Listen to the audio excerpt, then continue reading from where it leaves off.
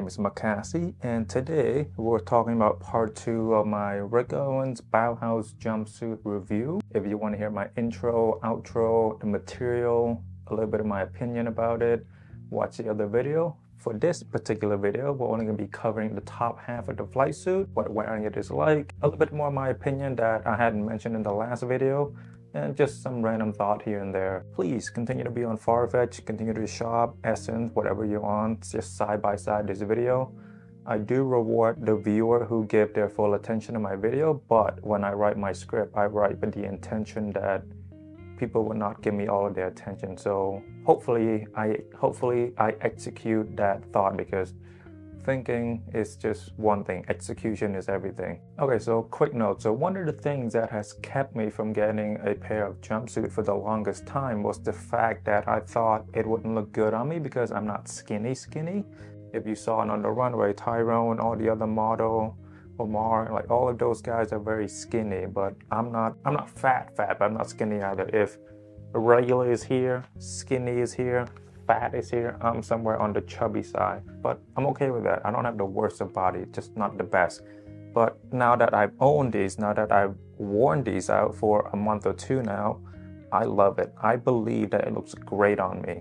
You can disagree and the whole blah, blah, blah, blah, blah. We can have a dialogue about it, but the only opinion that matters is mine with regard to how I look in this jumpsuit. I'm gonna strut my shit, you know? By the way, that's how you should feel about everything. I know that when I post these videos, or when you and I post photos on Instagram, Twitter, whatever, wherever you post your photo, we are kind of inviting strangers to comment, and you know, not everyone's gonna get your interest. If you ask somebody to give their opinion about hockey and they don't care about hockey, they will say, what the fuck, that's such a boring sport. You score less than 3 points a game, that's so boring. But then if you ask somebody who's passionate, they will give you like an extended answer.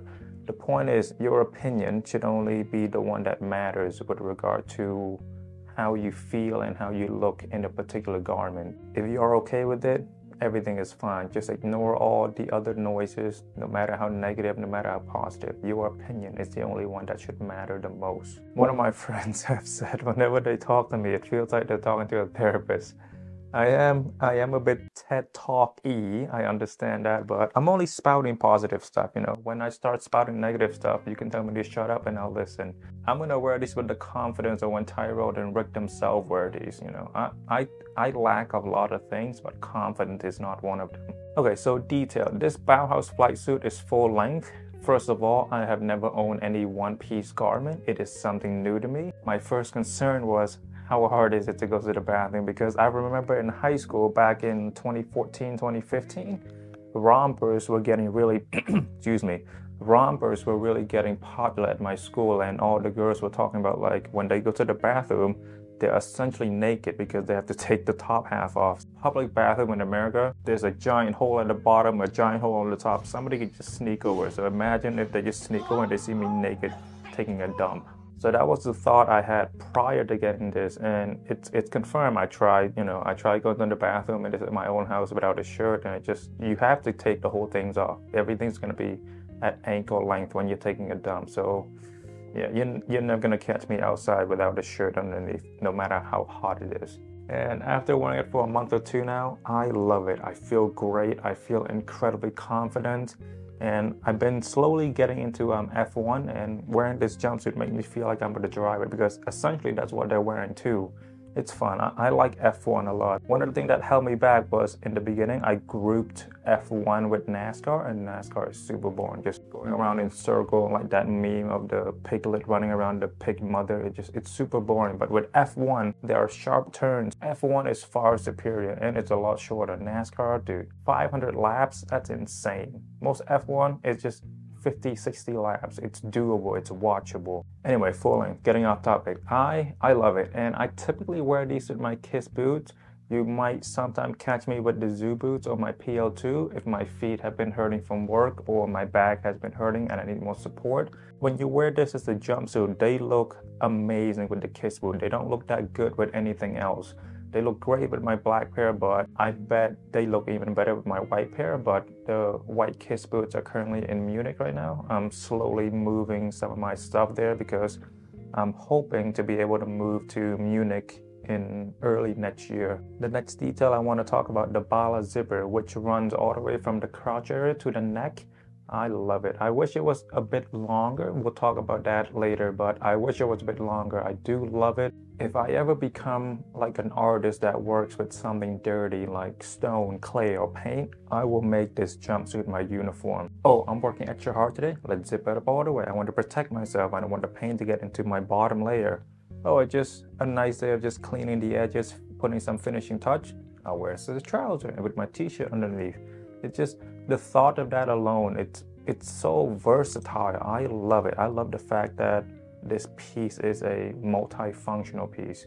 You can wear it as a trouser, you can wear it as a jumpsuit. It's amazing. Or, you know, if I ever open a bakery slash a clothing store, which is a dream of mine because my partner is a pastry chef, and, you know, I think I'm fairly knowledgeable when it comes to clothes. So I think that's doable. And if I were to open that, I would make all of my employees, including myself, wear these Bauhaus jumpsuit as a uniform, and then you can wear either the Geo basket or the Kiss boots. Employee's choice. Imagine walking into a bakery and everyone is wearing Kiss boots and Rick Owens Bauhaus jumpsuit. You would want to come back. You would want to take photos. You want to tell your friends all about it, you know. All of us fashion nerds, when we see other fashionable places or other fashionable people in public, we get really amazed because it's such a small community, but it's a very enthusiastic community. Make it onto those Instagram pages that post about high fashion, Rick Owens, avant-garde. That'll be free publicity. And then if any of the larger magazines like Vogue, GQ, ID, Harper's Bazaar, if they catch on, even more publicity. And I believe I can run a successful business with my skill and knowledge at manipulating people, or as the PC term is called, marketing. And, you know, a little bit of nudging, a little bit of psychology with regard to the interior design, the choice of color, the store layout, the prices, the location, adding a few small distinguishable, whether it's music or items to make the consumer or the customer remember you, because with the clothing and bakery, millions of competitors. So, you know, you gotta be able to distinguish yourself from the others. And then I would work my way up to collaborating with a few artists local to help to ask them to design like merch for our store. We can sell that, you know, like Bodega, they have their own merch, Concepts, they have their own merch. And then if you get bigger, you collaborate with bigger brand, move on to bigger things, you know. But I do have a lot of plans, but talk is cheap. Talk is just talk. Execution is everything. Again, my partner's a pastry chef, so she can handle the pastry aspect, the bakery aspect. I have a degree in business. I can take care of the business. I think I'm fairly knowledgeable with clothes. I can handle all of that. Yeah, I don't know how we got so off topic. Okay, jumpsuit, my first boiler suit, and, you know, I love it. It makes me feel super super fashionable. You know, there are a few garments in my closet that makes me feel like I'm really into this fashion shit. You know, these jumpsuit, the Kiss boot, the Klaus jacket, the Bodie jacket, the windbreaker, the Hickoville, my doll jacket, the banana pants, the Gaff Bala pants. All of these makes me feel like I'm really into fashion. Makes me feel like I'm wearing something that I'm very proud to be seen in. And if someone were to ask me, I'll be very proud to answer, oh, I'm wearing Rick Owens, oh, I'm wearing Bodie, here's how you can get it, here's their story. I think a lot of time, high-end fashion brand, they forget about the aspect about how a piece of clothing can make a consumer feel, can make me feel, can make you feel. A lot of the time with big fashion brands, they just focus on the runway, they focus on the marketing, they focus on the revenue, which I understand, but they forget the roots of it all, which is about the clothes. How does the clothes make the consumer feel? Will the clothes you design make the consumer feel strong, confident, free, relaxed? What are you aiming for? But I think oftentimes they're forgotten. Clothes is kind of secondary or third, like it's an afterthought. Take Take Dior for example. They will always have amazing set because they're backed by LVMH. They will always have celebrities and people with influences in the fashion world sitting front row because of the connection with LVMH. They have the money for that. Their marketing budget is crazy high. This just means that a lot of the important people will be there. The global ambassador, the friends of the house, celebrity that are currently trending, or celebrity with high or good Q scores. So all of that is amazing. And then when the clothes actually come out, it's incredibly bland. It's uninspired clothes that just feel lackluster, clothes that feel as though they were designed by a committee with the goal of going viral, with the goal of the clothes of just being a source of one of their revenue streams. Another good example is with the Coperni. I don't know if I'm pronouncing it right, but you know what I'm talking about. The Bella Hadid spray painted dress. Now be honest with me. If you watch that show, did you remember any other look? Anything? Did you remember any tangible, wearable clothes from that collection? Because I researched it, not that deeply because I'm not too familiar with Coperni and it's not really my realm of fashion, but I don't believe that dress was ever for sale. So it was just, the goal of that was just have a viral moment to have people know the name of Coperni. Because I will admit, prior to that, I didn't know who they are. So they are successful in that viral moment. But was there any look? Did the viral moment translate into any sales? Because you can have people talking, you can have people online talking about you, but if that doesn't translate to sales, to money, it's pointless marketing. You spend so much money on this one singular moment, but that doesn't translate to any revenue. So is it really worth it? And if my assumption is correct that most of you, including me, don't even know any other looks they had and didn't buy anything, but we just liked the moment, was it really worth it?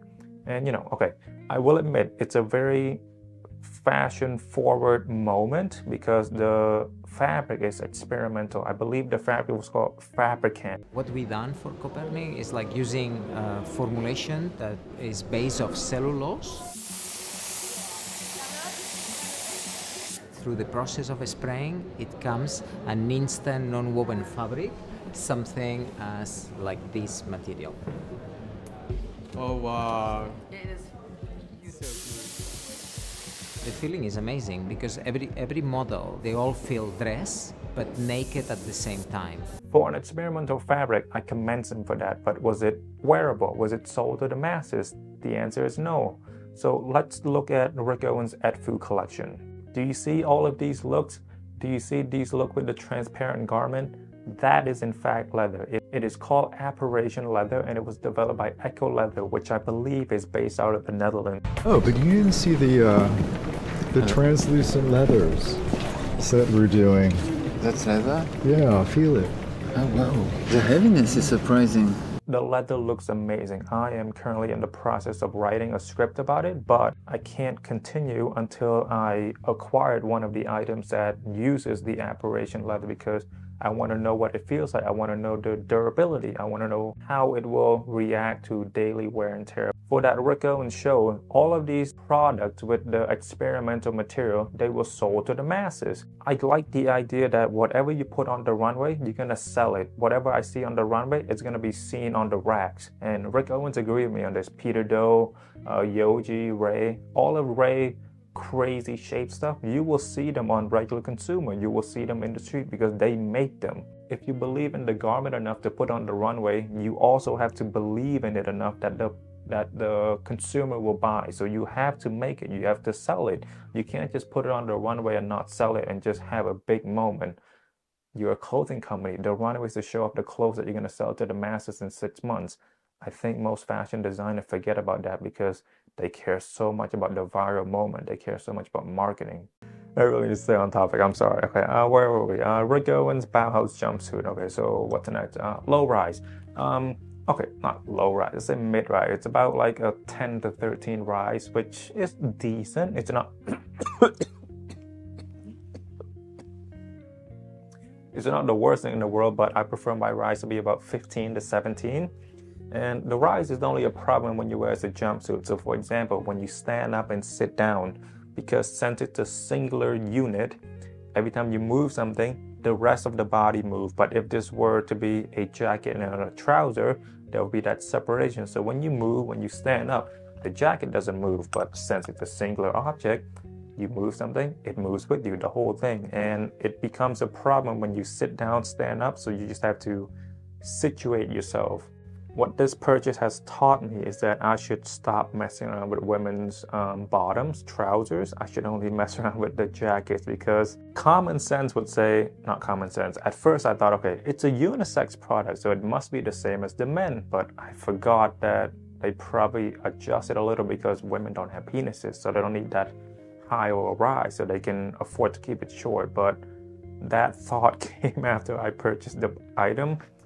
I don't know, I wasn't thinking, I was just excited to get it. And when I saw the price was in my price range, I was just so happy. I was like, okay, it's a size 48. I got it 2 sizes bigger than my old one. It's gotta fit me. And it does, but it's a mid-rise instead of high-rise, which I believe the men is high-rise, because if you look at how my friend wears it, my friend Swan, you can see that it looks high-rise. Like, you can see that there's a lot of space in the crotch area. The Flightsuit gathers on the waist with an elasticized waistband. This detail doesn't really affect when one is jumpsuit. However, if this would have drawstring, it would have played a role. I do like the fact that it is elasticized, so let's compare it to the Thom Browne and the Prada. We'll put it on the screen. With the Prada and the Thom Browne, whatever size you get, you're kind of stuck with it because it's not elasticized. So if you eat too much, if you gain some weight, you will feel different. Whereas with the Rick Owens, since it's elasticized, you're given a bit of free space. You can gain some weight, lose some weight, and it still fit you. And there was this one incident about 2 weeks ago. If you don't know, I love lobster. I love the Chinese dish, the lobster with ginger. So I had my family ordered like 3 dishes just for me, and I ate that for like a week. So whenever I have that dish, I just eat a lot. So I was eating that in the restaurant, and then, just stomach gets bigger after a big meal. So then it was just normally, okay, if I were to wear the banana trouser to that dinner, I would have had to unbutton it. But since this jumpsuit is elasticized, I never felt like it was getting more uncomfortable. It was always comfortable. The main long zipper, the bottle zipper, I touched upon it a bit earlier, but I wanted to talk a bit more. So on this side is the Bauhaus jumpsuit. On this side is the Klaus jumpsuit. This is the Klaus detail with the V-neck. So the problem with the V-neck is that, so I plan on wearing my jumpsuit as the base layer in the winter when it gets really cold. And with the Klaus, you can only zip it up so far, because although it may look like you can zip it all the way on your neck, but your big torso, your upper body, your neck, your head is going to be in the way. So you can only zip it up so far. So in the winter, a lot of air is going to flow through.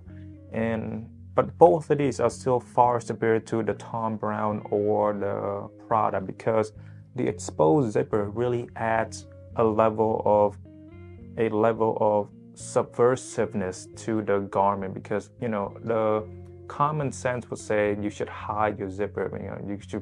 It should look seamless like the Prada or Thom Browne. But without the long zipper, it kind of doesn't dictate or indicate that this is in fact a jumpsuit. If you look from afar, it just looks like somebody is wearing a very well fitted trousers and jacket that it just connect perfectly. But the zippers on the Rick Owens, it indicates that this is a pair of jumpsuit. I can say with 100% certainty, if the bottle zippers, the exposed zipper would not to be there, I would probably not get these jumpsuit, because it would feel incomplete.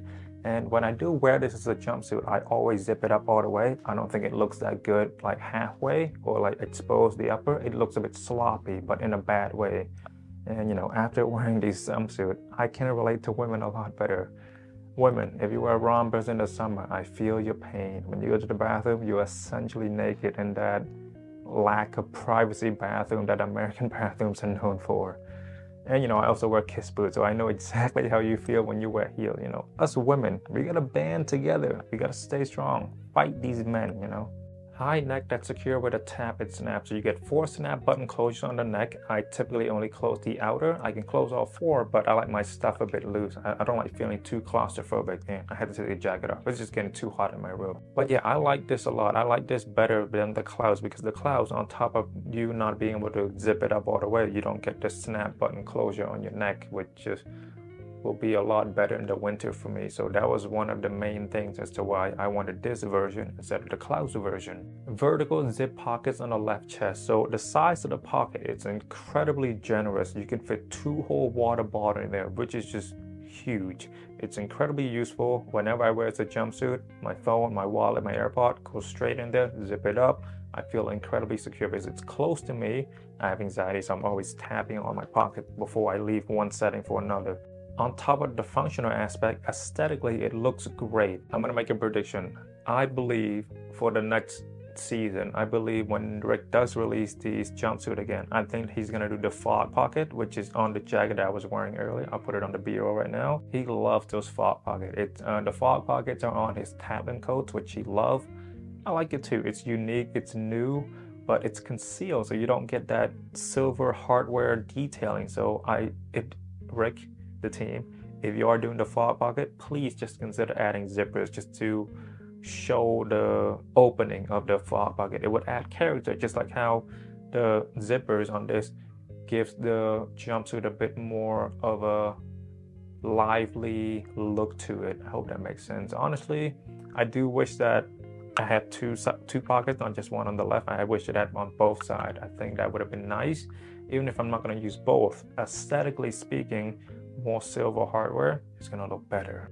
Long sleeve. The sleeve are on the slim side, which give these jumpsuit a really nice look. It's not too skinny. It's perfect. And the only downside, if you want to call it a downside, is that you can't put a sweater or a hoodie underneath. But common sense would tell you that, like, you know, if you're gonna wear a hoodie, you should take the top half off and then put the hoodie on. You shouldn't try to put a hoodie underneath and then wear it with the, you know what I mean? It doesn't make sense. Like, aesthetically, practically, it doesn't make sense. Everything else is perfect. I love that it's slim but not too slim. It feels and looks great. Elasticized cuffs at the end of the long sleeve. I don't particularly like this detail because I feel it's a bit redundant, because the elasticized cuffs will only be useful if the sleeve were to be wide, but since the sleeve are on the slim side, when you roll it up, it would stay up already. The only time where you need elasticized cuffs is when, let's say, look at this Body jacket. They don't look bad, but I just think the Gary Flightsuit looks better because of the lack of elasticized cuffs. Yeah, the Gary jumpsuit. I'm gonna get it one day. I love that thing, but it's just, these pieces are incredibly pricey. I think the Gary jumpsuit's like $4,000, so it's a leather, I understand, but yeah, I'm gonna get it one day. I'm gonna get that Gary jumpsuit. I want to expose my butt. So I already talked about material in the other video, but I forgot something. I want to talk about the look of the TE material. So TE is 97% cotton, 3% elastane.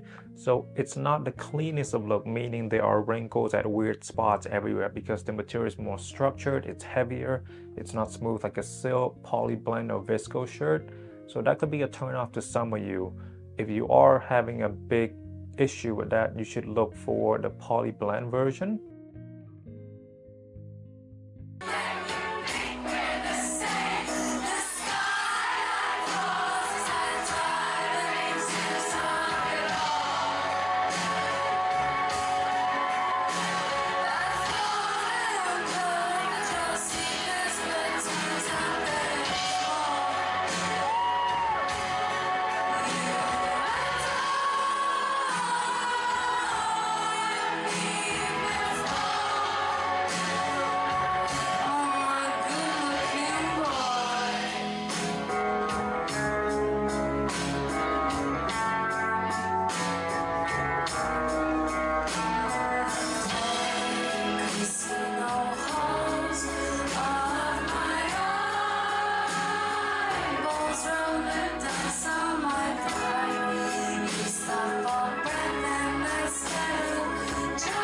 I talk about the measurement, but I will repeat it because this is a size 48 women. The only problem with that is, 48 is extra large, which translates roughly to a medium men.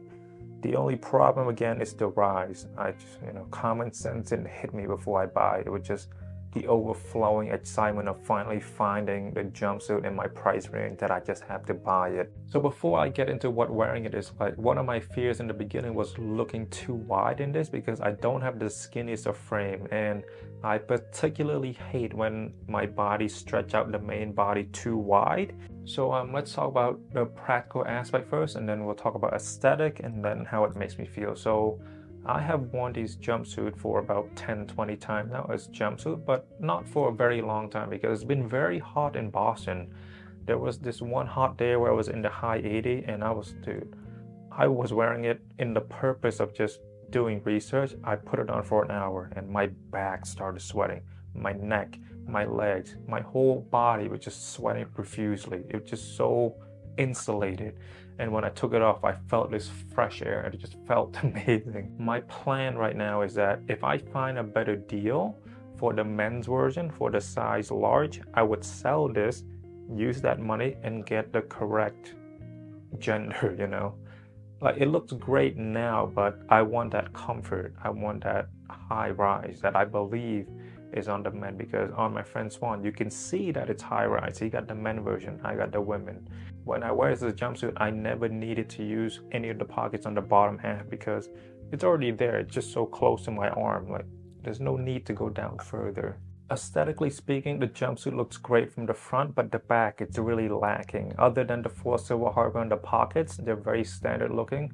I wish Rick has added the signature back strap. That would have added a little nice touch to the jacket, to the jumpsuit from the back. On my Klaus jacket, in the early version, in the leather version, they had this on the back. Imagine if you added that onto this jumpsuit. That would be incredible. And it'll be incredibly useful for the practical aspect with airflow. If it gets too hot, reach back, zip it up, airflow go in. The front still look great, but you get airflow from the back. The new jumpsuit, the Tommy jumpsuit, they had the butt flap. You could add that to this too. That would look amazing. I'm all for that. Rick, the team, if you're listening, just add all of these details I just listed. Speaking of the Klaus jacket, I haven't forgot about my Klaus tech shoulder jacket. I will make that video. I think I made 3 so far. I talked about the detail and the material. I've lost the juice to talk about it. I've gotten so many new clothes that I'm not particularly more excited to talk about, but I've lost the juice to talk about the tech shoulder Klaus jacket. I don't know why, but I will force myself to talk about it because it is a great jacket and I believe I'm the only YouTuber that has it. I don't know if anybody else has it. I know a girl who has all 3 colorway, but I don't think she's on YouTube, so I will make content about it because I believe in spreading the gospel of Rick Owens onto this shit platform.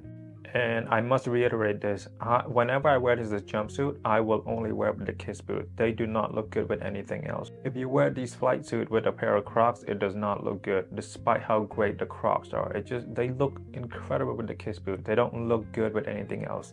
They look decent with my Guidi, but they don't look as good as the kiss boots.